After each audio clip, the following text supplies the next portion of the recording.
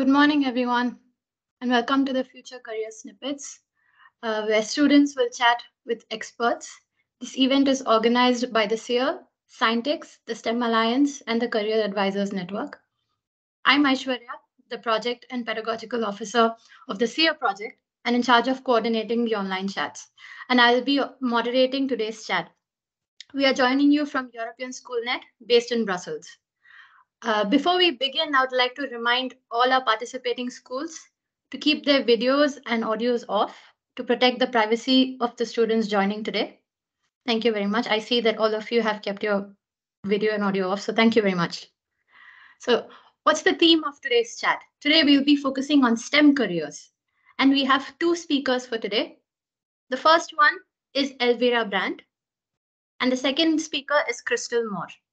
The chat will last 1.5 hours, and we will first speak with Elvira for about 40 minutes, and then we will be joined by our second speaker of the day, Chrystal Moore. So I see that we have several schools who've already joined in, and we hope we have more as the session goes on.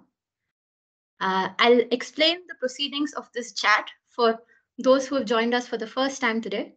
So throughout the chat, teachers and students are encouraged to start sending their questions to the speaker by typing in the questions in the chat section. Our experts will do their very best to answer all your questions. And we also encourage you to stay with us the entire session. I trust that my audio is working fine. If you have any issues with hearing me, if you're facing any technical issues, please just send me a message right here and we'll figure it out. This chat is recorded, so you can watch it again later. You can share it with your fellow teachers. You can share it with more students if you like. So let's get to it. It's my great pleasure to introduce the first expert for today's chat. Our first speaker is Elvira Brandt, a medical editor who works at National MS Foundation in the Netherlands. She will be sharing with us her journey to becoming a medical editor and more about her work. Elvira, welcome to the session today. Thank you. Thanks. How are you doing? Yeah, I'm good. Thank you. Yeah. Thank you. Okay. So before we get to the questions from our participants, maybe I can ask you a few questions. Yeah, sure. Yeah? Go ahead. Okay. Yeah. Maybe you can introduce yourself and tell us what you do, what your job is, and why you decided to follow this career path. Yes.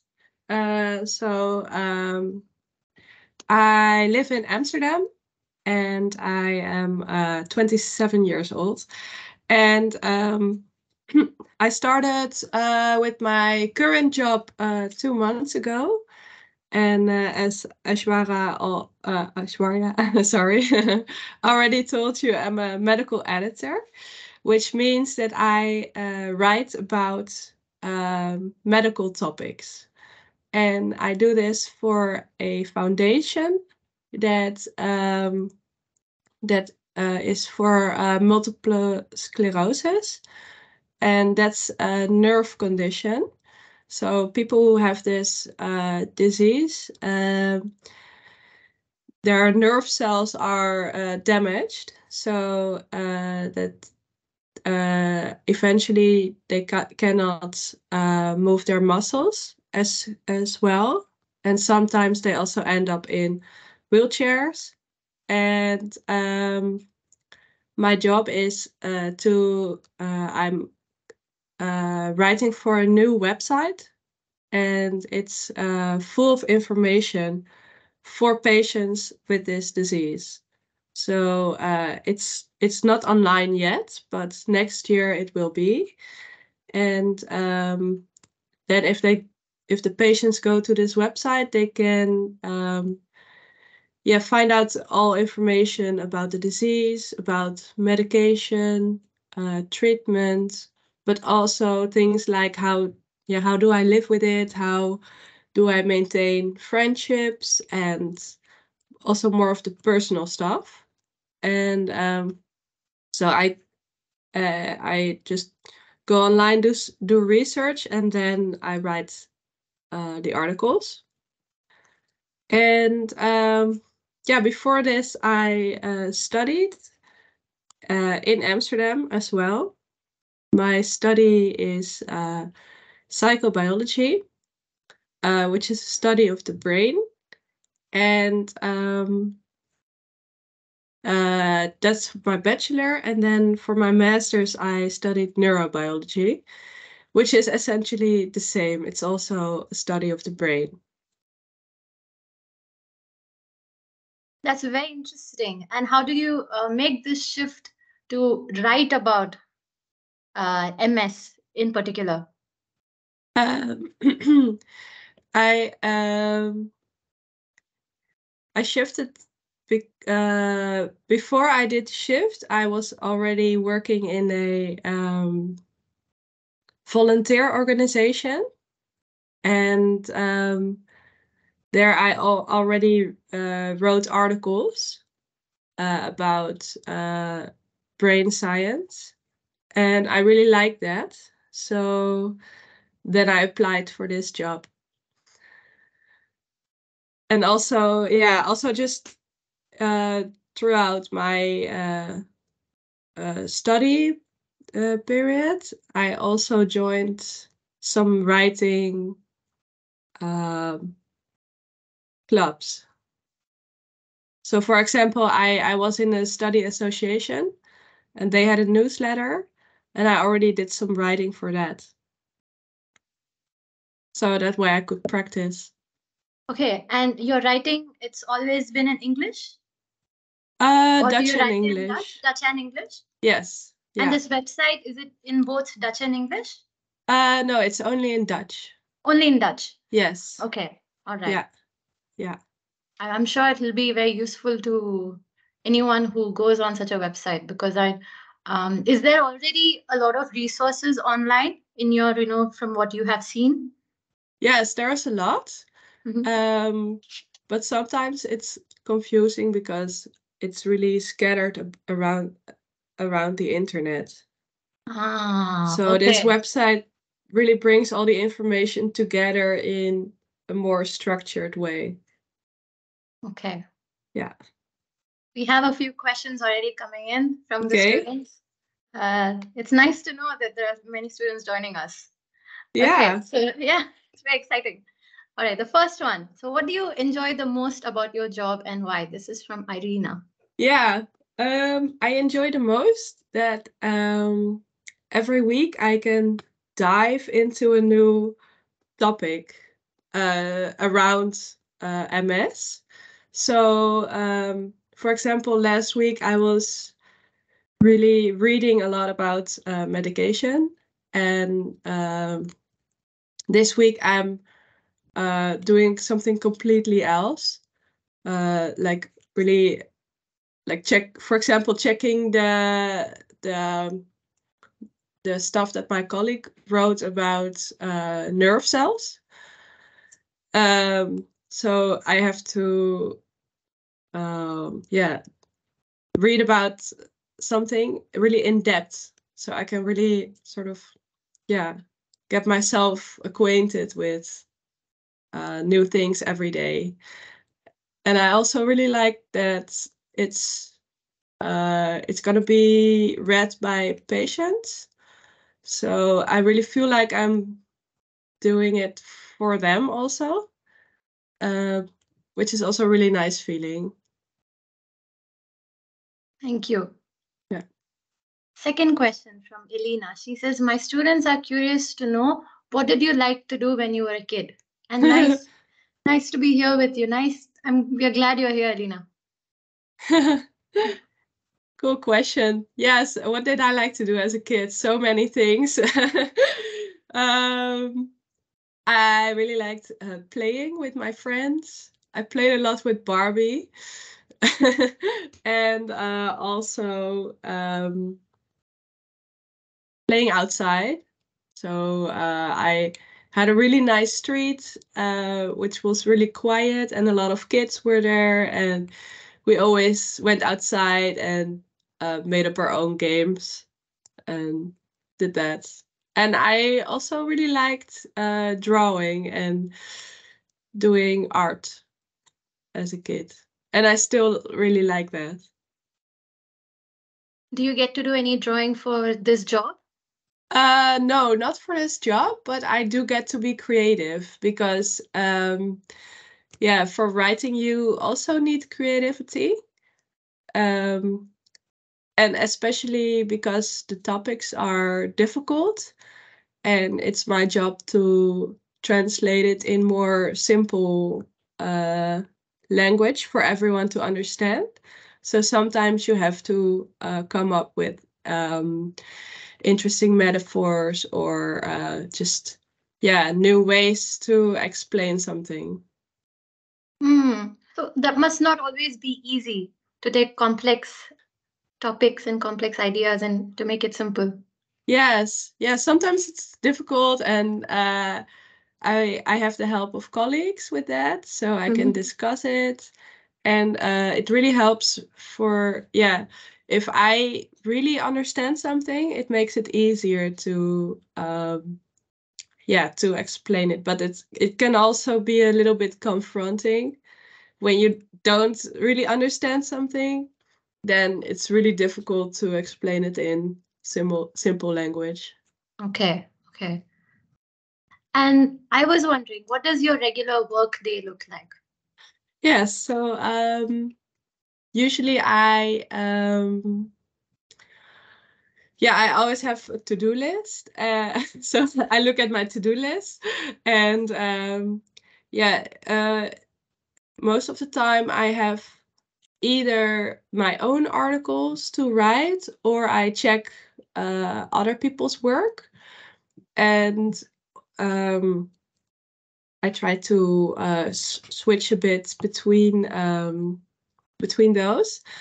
And when I write my own articles, I first look at all the resources online. So I look at all the websites with information and I read all about it.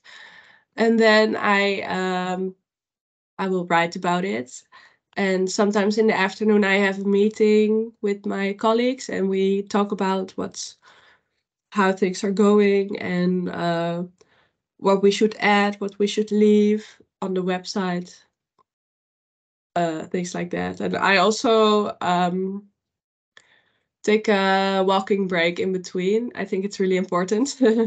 So during lunchtime, I go outside. Okay. And what kind of skills are required to do a job like this? You mentioned Uh, creativity, but other than that, yeah, creativity.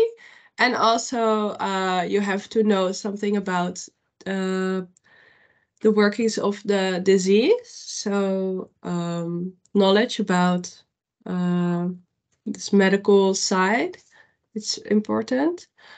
Um, yeah, other than that,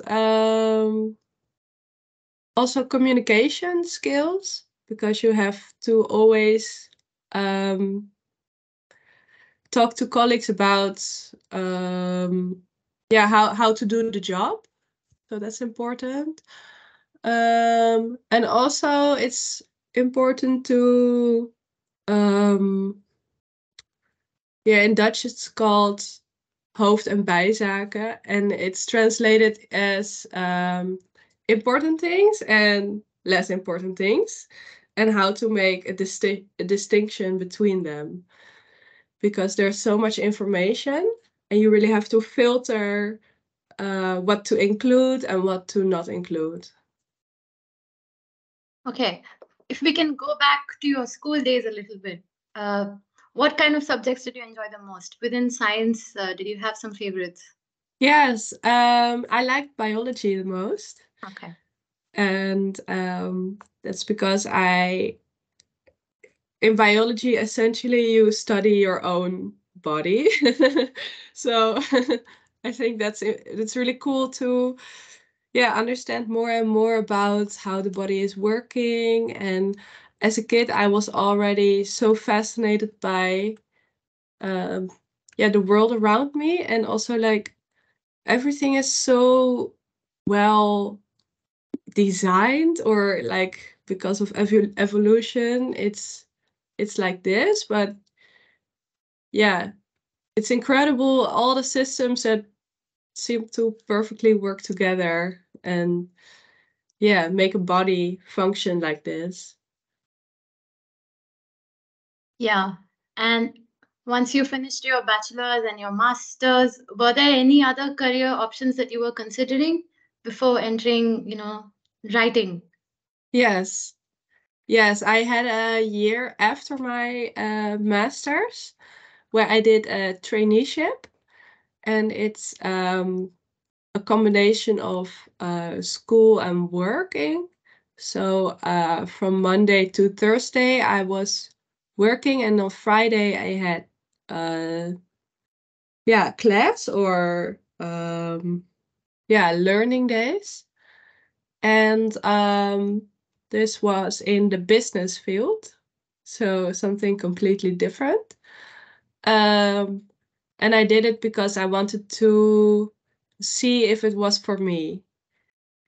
But after 1 year, I decided, no, I miss science, I miss studying the brain, and I want to continue to do that. But still, I'm happy I did it, because now I know for sure that that is not what I wanted to do. Yeah, it's nice to experiment a little, isn't it, to see what you like at an early stage. Yeah. I was wondering, just a second, seeing if we have any other questions. All right. So medical editing as a profession and medical writing, do you think it's a field that's growing right now? Yes. Well, I'm not sure if it's really growing, but I'm sure that there's more awareness that this is important, because there is, of course, so many scientists on the one hand, and also you have the society as a whole. And it's important that there's that the knowledge that the scientists know also reaches the public, because otherwise they are always on their little island, and there's so many interesting things that they find, but it's also good that the knowledge is spread around. And also the other way around, that for example, if there are questions or issues from society, that the scientists also know what's going on. So I think that bridge is really important. And I think in the Netherlands, people are becoming more and more aware of this, because there's so much misinformation.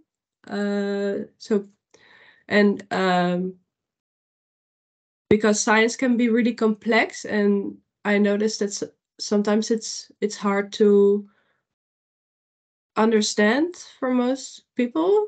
So it needs to be communicated in the right way. And in the Netherlands, they are also setting up a whole organization right now from the government to do this. So I definitely think it's growing. Yes. Yeah, that's good to know. Yeah, maybe it's something that the students who are joining us now can think about. Yeah. It's a possible option for them.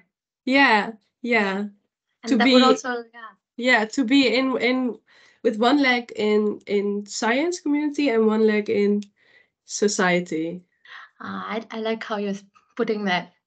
Thank you. And when you joined this organization, or when you started your career as a medical writer and an editor, what surprised you the most? What was it that was a little unexpected for you? Well, I feel like I haven't really started my career yet, because I'm still on the beginning, because I'm also doing a course in journalism, and eventually I want to be a science journalist.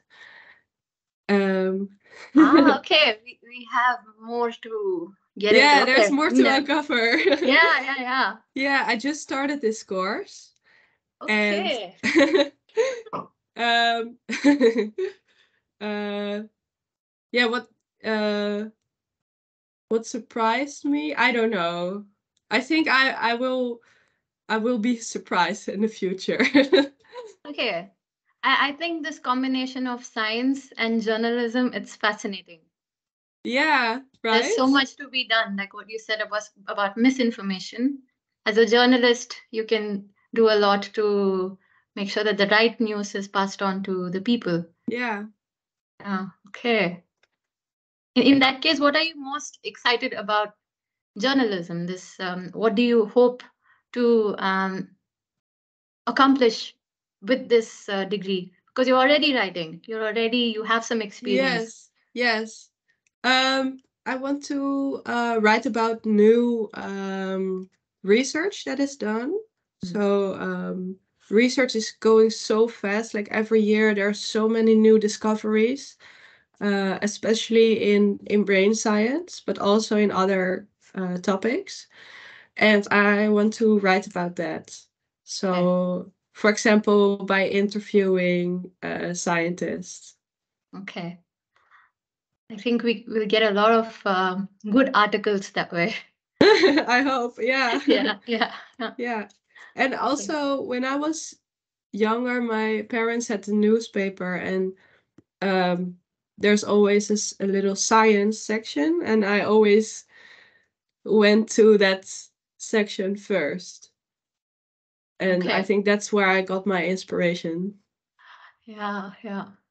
I wonder how many of our students who are joining today, how familiar they are with newspapers, because it's not as popular as it once was. A lot of the news is online. For Yeah, yeah, it's a changing world. I yeah. think makes But sense. even online, I think I don't know if everyone uses social media, but there's also so much yeah, news that is covered and put online. Yeah, different ways of delivering. Yeah, Mm, yeah. all right. And how do you balance your work life and your personal life? Uh, yeah, that's a good question. By not working full time, I think. Hmm.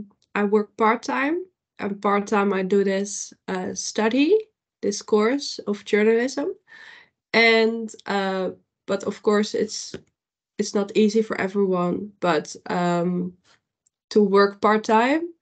But if it's possible, then it's really an option, I think. And also, I see a lot of people working overtime. Um, but I think in a lot of jobs, you have to set boundaries if possible. Um, and yeah, that's what I also try to do. Just tell my boss, this is what I can do and nothing more. Mm. But my boss is really nice and chill. And that's what I also really like about this job, that the work environment is just, it feels good. Because in my business work, which I did before this, everyone was pushing me so hard, and it was really not nice. And I had to set boundaries all the time. But that was also a sign for me that, okay, maybe this work environment is not good for me. And now I'm in a job where I can set my own pace. And that's really a good sign for me that this is a good work environment for me. And yeah, I just try to do fun things after work and in the weekends, and just meet with my friends or go to the cinema. Just, yeah, make time for my hobbies. Okay. Yeah. Yeah. I was also you mentioned volunteering, that you did some volunteering when you were pursuing your masters. Yes. Yeah. Yeah, maybe you can tell us a little bit more about how volunteering can help in figuring out what you want to do. Like, what has been your experience? Yeah. So I did two things. During my master's and my bachelor, I was in a student society, and yeah, you can also call it volunteering. That I was in the newspaper writing club, and sorry, what was the question again? I forgot. No, maybe you can just tell us more about how it can help. Like, if you could help the students understand how Oh yeah, volunteering can help yes. them. Yeah, I think it's a really low-key way to try new stuff because yeah, you can also try it by doing a job, but then you're tied to the job. With volunteering, you also have responsibilities, but it's yeah, it's really less effort, I think, to try new things. Yeah, yeah. Yeah. Considering that your choices and how you have moved from studying science and you're going into journalism now, it's a rather unconventional way of pursuing science. You're keeping your interest in science, but you're also being creative and writing. Now, Yeah. if a parent or a teacher wanted to encourage their students to, think out of the box and do something different, there are many options. The scope is, the world is your oyster. So, how can they encourage their kids to think out of the box? Um, hmm, let's see. Um, I think just by, joining these kinds of things that they are doing now and showing stories of all kinds of career paths. Um, yeah, and in my studies, it was really encouraged to do this one track of staying in the academic career lane. So, for example, doing a PhD after master's and then a postdoc. But yeah, a lot of my peers also started to do medicine, for example, or went also into business. And yeah, it's also good to look around you, like what are my the people of my age doing, and also people that are a little bit older than you. Yeah, it's a good way to learn. Yeah, by Yeah. looking at brothers or sisters, or yeah, I don't really know where to meet those people, but for me it was also encouraged to I think find people who, when I was in my bachelor's, find people who were in their masters already, and then just ask them, hey, do you want a coffee, and can we talk about how you are doing your career? And um, that was really helpful for me to get some opinions. Yeah. Yeah. Okay. And what do you think are other related jobs in this field? Mm, um, a lot of people I know, no, not a lot, but some people I know work in government organizations. So, for example, the municipality, and I think that's also somewhere where you can sort of combine a lot of skills and uh, yeah, be also like a spider in the web. Mm. Yeah. Yeah. Okay. Okay. So from what I understand and what you've told me, there's a whole world of options here. Yes. There's just one way to do things. Yeah, and personally, I didn't even know I was gonna do this until last year. Ah, So okay. it's perfectly fine to really not know what you're doing, where you're Mm-hmm. going. Mm-hmm. And I noticed that yeah, there's so many roads to take to get to this point. So for example, I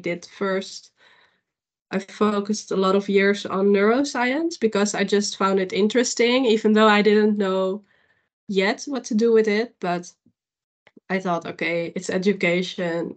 It will be useful at some point. And then I had to take a year or something to decide, okay, but what do I want to do now? And um, because the most obvious way was to do research, to become a researcher. But for me, that was not what I wanted because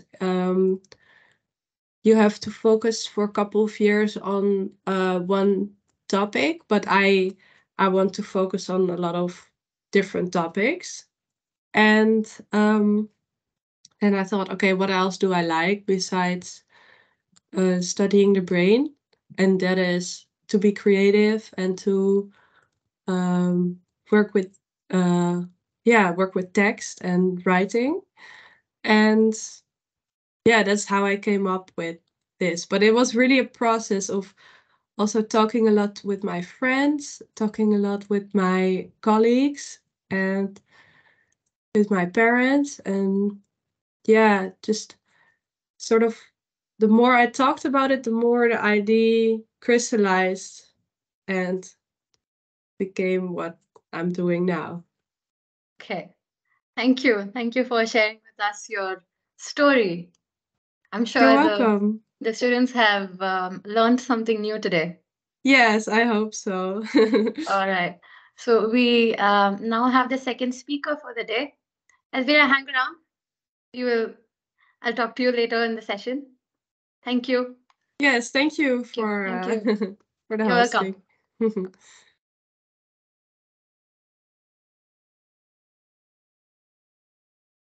All right. So now the next speaker for the day, we have Chrystal Moore, who joins us from the University of Barcelona. She's a pre-doctoral researcher. Hi, Chrystal. Hi, how are you? Thank you for I'm having me. fine. How are you? Yeah, I'm well, thank you. Yeah. Again, thank you for joining us. Yeah, no problems. Pleasure to be here. So, would you like to quickly introduce yourself and your job, and maybe Mhm. why you decided to follow this career path and what you Yeah, do? sure. Yeah, of course. So right now, yes, I'm working as a pre-doctoral researcher at the University of Barcelona. So that basically means that I'm getting my doctorate. So that's a 4-year degree, and I'm doing that in the field of environmental sciences and ecology. But basically, what that means is I'm actually sitting in the between social sciences and environmental science, which is a very unusual area. So, how did I get here? Why is this the area that I'm working in? I guess I grew up in Australia. I was always very passionate about the natural environment. I was always very curious about the natural environment. But I think all of the adults around me when I was a child recognized that I also had a gift for writing. So I was always pushed into writing, but I knew I wanted to be in the environmental space. So when I was in university, for my undergraduate degree, I enrolled in my first degree, which was communications. So that was more social science, journalism kind of focused. And then during that, I did a lot of different volunteering activities, a lot of different internships. I went on a volunteer trip to South Africa where we were basically doing some science journalism stuff there. And at that time, I really realized I do want to be a writer, but I definitely want to be in the environmental space.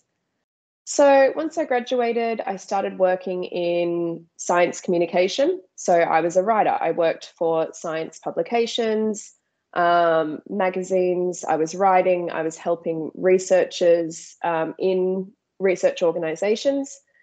But I found that I was mostly getting jobs in medical sciences. So I was working in biomedical research. I was working with some really brilliant minds, but that wasn't really where I wanted to be. I wanted to be in the environmental space. So I spoke to mentors. I spoke to a lot of people already in the environmental space, and I tried to figure out how I could rework myself into environmental science. And basically, everyone suggested you need to go back to university. You need to do a master's in this area because your expertise is in writing. You need expertise in the area that you would like to be in. So I went back to university, got my master's in environmental science, and I loved it. I loved it so much that I decided this is where I want to be. Of course, my passion for environmental science came through. I realized, yeah, this is absolutely where I'm meant to be. So once my master's finished, I decided to continue on with my PhD. So this is basically the degree that's a level above your master's. And it just really stuck with me. So I applied for two different PhDs outside of Australia because I wanted to be honest, I wanted to be in Europe because the funding for environmental science and climate change is a lot better here in Europe than in my home country. So I applied for some universities in Europe and I was very lucky. I got offered a position with the University of Barcelona.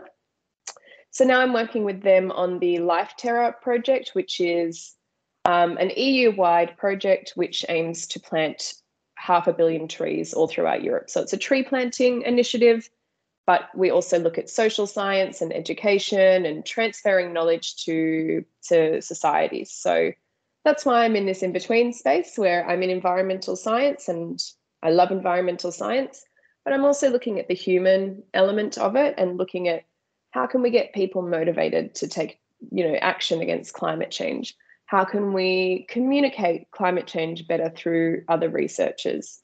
These are just some of the topics that I'm working on because I think that science is incredibly important, but I think we don't communicate it very well to people, which I think doesn't encourage people to take action. So that's basically where I'm at. I want to help people understand and I want to help scientists communicate. All right. Yeah, it's like an interesting coincidence that both the speakers we have today are very interested in communications. That both of you, although it's a bit different in what you exactly communicate, but both of you are writers. It's it's interesting for me. We have our first question actually. So Irina asks, when you were young, did you ever think you were going to choose this career path? If not, what could you tell us you thought you were going to work or study? Oh, that's a good question. I think, honestly, I thought that I was going to be a writer. I thought I was going to be a journalist. But yeah, like I said before, I really wanted to be in the environmental space. So I was always torn between these two things of I love the environment, I love ecology, but I also really like writing. And you do get to write a lot as a researcher, but as a kid, I honestly never pictured myself as a researcher. I think once I got a little bit older and I started going to university and I started seeing more, honestly, female researchers, I think I realized that it was something that I was capable of doing. But as a kid, I didn't really feel that was where I could be. And you were telling us about your, how you got back into environmental science to so that you could pursue your passion for writing and stay in that. And earlier, your options were between biomedical and environment, and you chose environment. Yes, I think Yeah. I was always more interested in environmental. It was just that because I had experience writing for biomedical publications, that was where I kept on getting jobs. So I really enjoyed it. I really enjoy science generally. I was also working for a physics publication at one point, the Australian Institute of Physics. But yeah, it was always environmental science that I wanted to be. All right. And currently you're pursuing your doctorate? And may I ask which year are you in right now? How many years in are you? Yeah, of course. I'm halfway through. So I'm at 2 years of 4 years. Okay, 2 out of 4. And what does your work day look like currently? Do you also teach? I do teach. Okay. So a lot of my work is in front of the computer. So when I collect my data, so when some researchers collect data, particularly in environmental science, a lot of them go out to the field and they're taking soil samples or, water samples. But because my work is with humans, when I'm collecting my data, I'm usually doing it through surveys. So I did build a carbon footprint calculator at one point. So if I want data through that, I'll go and teach, I'll do a workshop about our carbon footprint. Then we'll get everyone to fill out the calculator, do a survey afterwards. But primarily, there is a lot of writing involved. So writing has been very crucial to my role. But additionally, yes, there's a lot of workshops, a lot of teaching. I sometimes work as a teaching assistant for a master's program of sustainability. So it is very varied. There's a lot of different things that I do day to day. Okay. And what do you enjoy the most among all the different things that you do? Maybe other than writing. So you are passionate about writing. So what else do you enjoy? To be honest, I really enjoy analyzing data. I think it's really nice seeing, because when you first look at data, it just looks like a bunch of numbers. It doesn't really make sense. Or if you've done a survey, it just looks like a bunch of words. It doesn't really look like it all works together. And then as you're analyzing it, something happens in your brain where suddenly everything starts to work together and you start to see a pattern. And then you start to realize what the story is behind this data.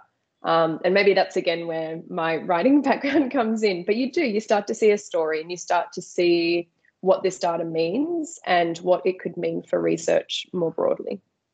Okay. And while you're on that, then what do you find the most challenging? Honestly, I do think the writing part is quite challenging because this is writing in a different way. Before I was writing almost creatively, but now I'm writing in a very structured way for research publications. So that's quite difficult sometimes. And also sometimes because my data comes from people, it is difficult to collect good data. So maybe sometimes we have some incomplete data. That can be a challenge.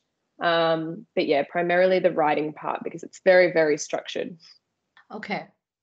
And what kind of skills do you think are required to get to where you are, to pursue a predoctoral?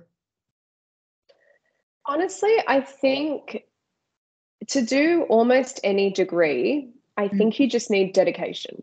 I think you need to be willing to make sacrifices, dedicate yourself to something. And I really think it's possible if you just put the time in. I remember when I first started doing my master's and all of my friends were saying, you must be so smart, you're doing a master's. And I would always say, kind of, but honestly, I think anyone can do it. If you read enough, if you dedicate yourself enough, I think that it's achievable. Yeah. Okay. So other than dedication, in science especially, it can be a bit complex for some. It can be, excuse me, a little, especially for young girls. A lot of, like you were talking about female engagement some time back, and how a lot of girls are not encouraged to take this up. How do you think we can do it? How do you think we can get more girls into this field? I think I think visibility is a big thing. So I think that if you are able to reach out to a mentor, if there's a particular area that you're interested in, maybe you can find a scientist who's willing to talk to you about their job and what they do. Maybe you can meet with them every now and again. But often there are also programs that you can look at. For example, I know that there's one called Code Like a Girl, and it's about coding and it's about female empowerment. And so there are quite a few different things that you can enroll in that are focused at women in science. Okay. And how do you think teachers and parents can help their daughters do it? Like maybe young girls can enroll themselves in different programs, but is there anything teachers can do in particular? It's a good question. I think, like I said before, I think visibility is a big thing. I think if you know researchers, if you're able to reach out to your local university and maybe ask some of the researchers to come and do talks about their research, and look at local events. Sometimes there are some events at libraries or at science centres. I don't actually know any of the science centres here in Barcelona, but I know in Australia we have a few like science museums, and often researchers come and do chats at them. So yeah, I would say that's probably the best way. I think just showing people, having visibility of women researchers, I really think that makes such a huge difference. There was actually there was a study a few years ago. They asked, I think maybe 10 years ago, they asked a bunch of school children to draw what they thought a researcher looked like. And the overwhelming majority drew a man in a lab coat, like, Albert Einstein, crazy hair. Yeah. And then very recently they redid that study, and this generation, almost all of them drew their gender. So That's the women awesome. drew women researchers, the men drew male researchers. So it is getting better. And I really think visibility is a big part of that. Okay. I think that's a very good answer. Seeking out role models. Yes. In your neighborhood and in your city. Yeah. Yeah, definitely. Yeah.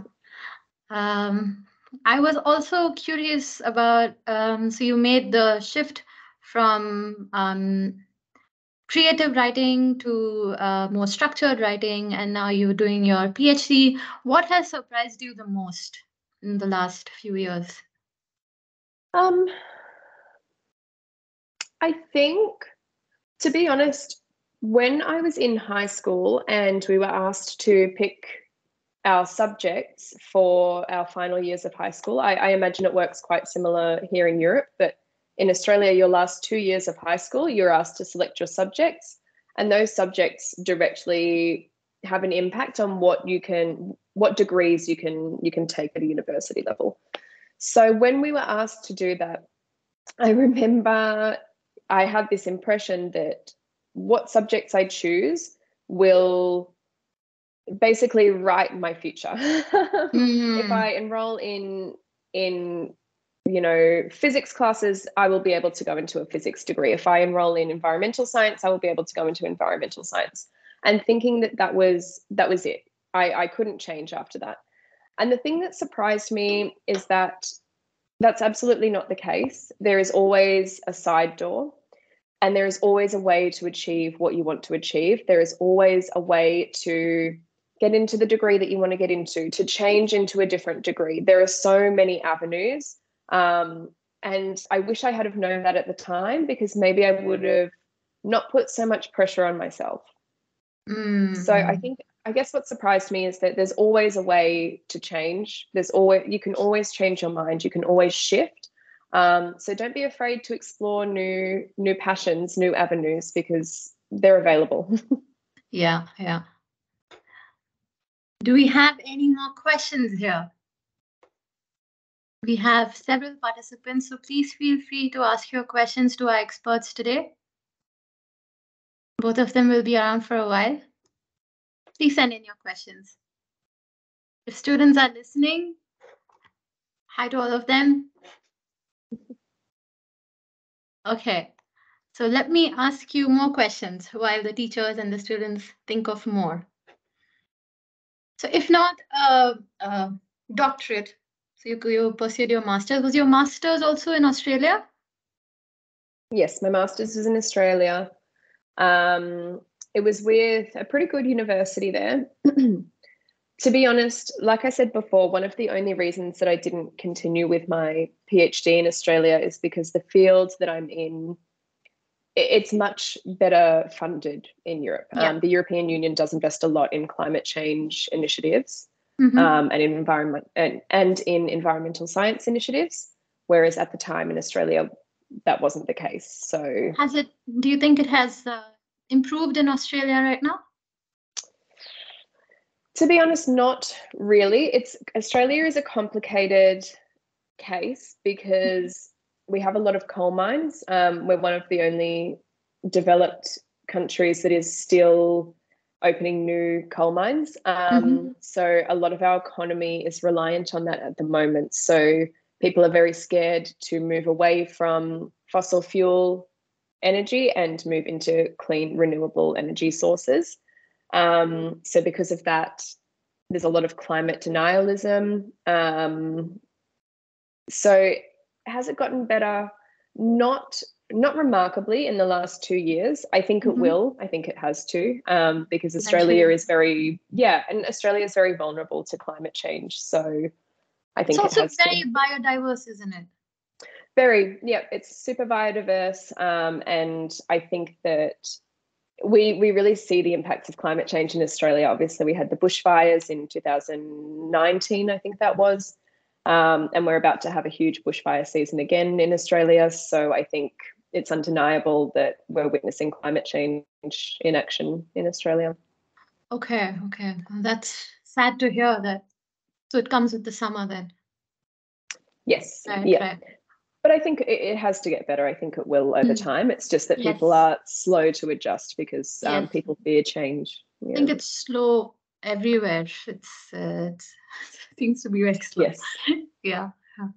And in your move from Australia to Europe, what has changed the most for you? Is the education system a bit different? It is a little bit, yeah. I guess that the PhD is a funny one because it's kind of study, but it's also kind of a job. So here in Europe in particular, I'm treated like an employee. So definitely the working culture is different. I think that, I'm in Spain, and Spain is a lot more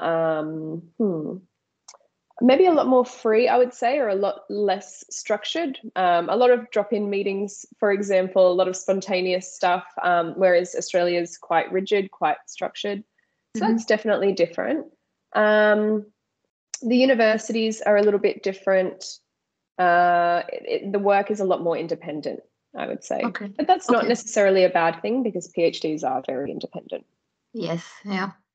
And at the end of your PhD, once you get your doctorate, what are your dreams?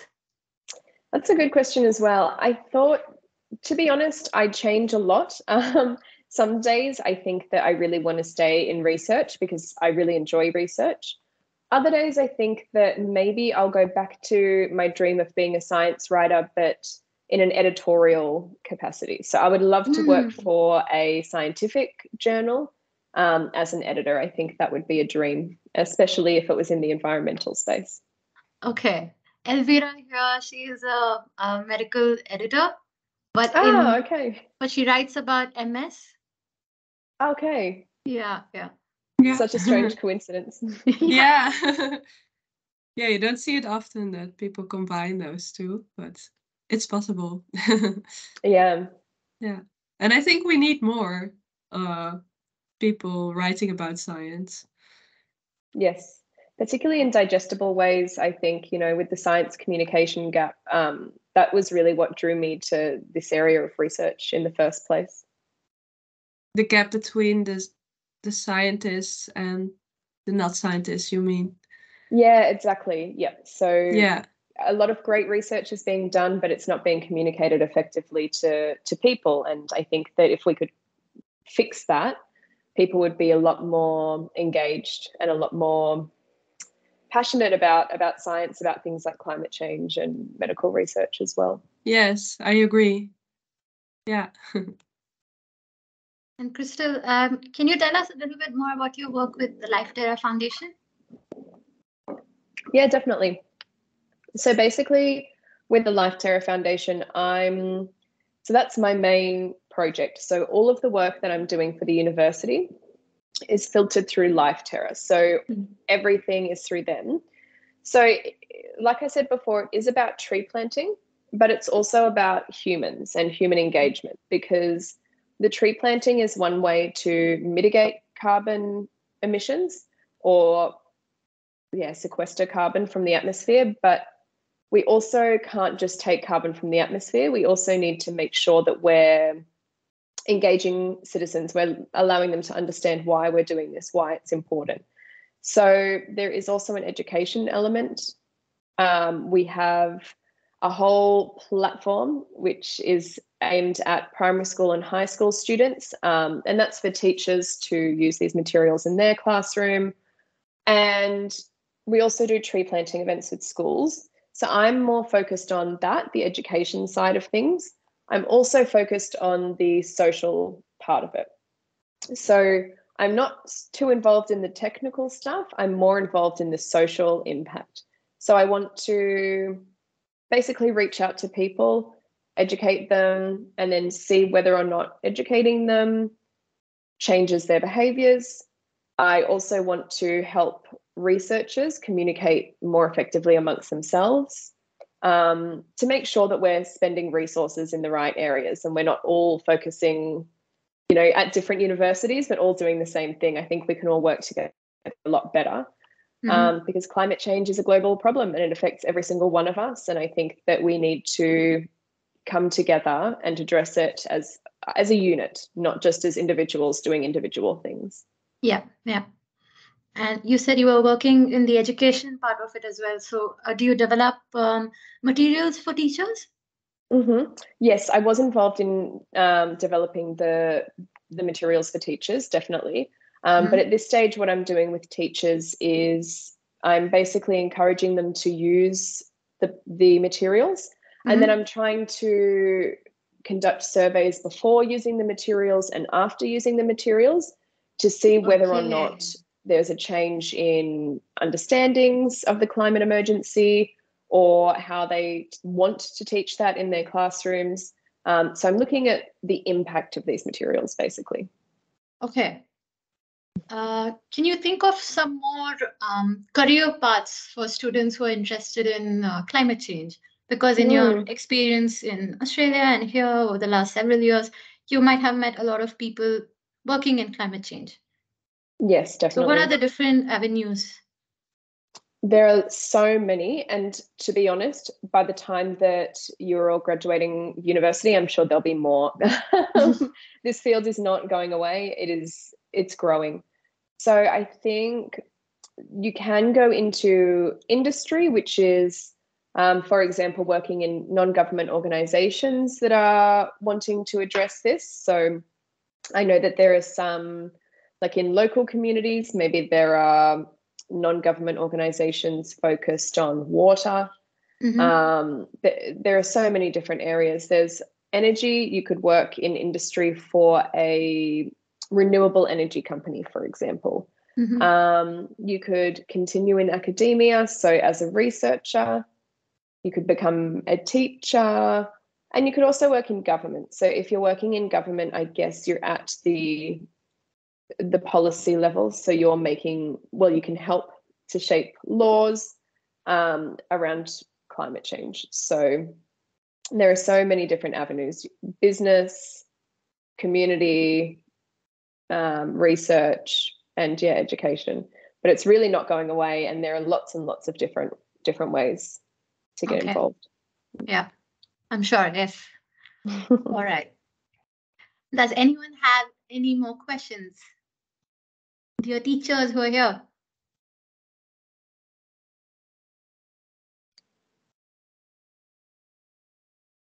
All right.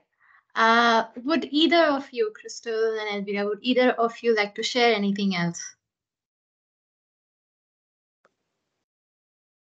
I feel like I've spoken a lot, but yeah, I guess to be honest, the last thing that I would want to end on is just what I said before about don't put too much pressure on yourself to get it 100% right now.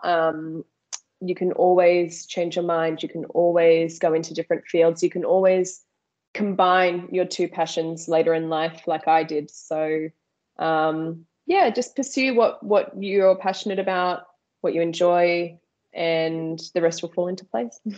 That's a wonderful note to end it on. And Elvira, what about you? Yes, I actually wanted to say exactly the same thing as Chrystal, because for me, I didn't know what to that I was gonna end up where I am now, and yeah, each year, each decision I made was just what I found most interesting, and I was most curious about at that moment.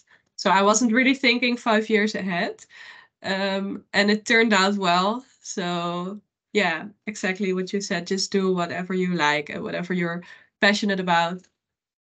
Okay, thank you. Yeah. We have one more teacher that has just joined in. So in case, Licio, if you have a question that you want to ask our experts, please go ahead. If not, we can close the session.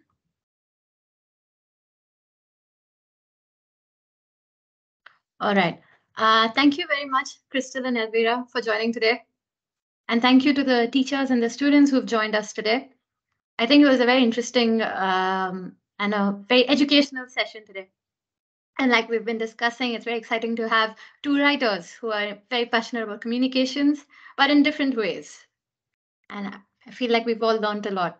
And yeah, we went into different aspects, including the career aspects, what they've studied, and how they have shifted from one to another. And it doesn't have to be a strict path. You can be flexible and find what you love, do what you're passionate about. And thank you to the teachers and the students for the questions. I think they were very important and very interesting. And yeah, we will be publishing a recording of this chat online. We'll also maybe write an article so everyone can read this. And you can share this video with other teachers, other students in your other classes. And I hope everyone is a bit more inspired after watching this. So thank you very much. We wish you a very nice rest of the day. And we are going to close the chat now. Thank you. Thanks so much for having us. Thank you. Thank you. Yes.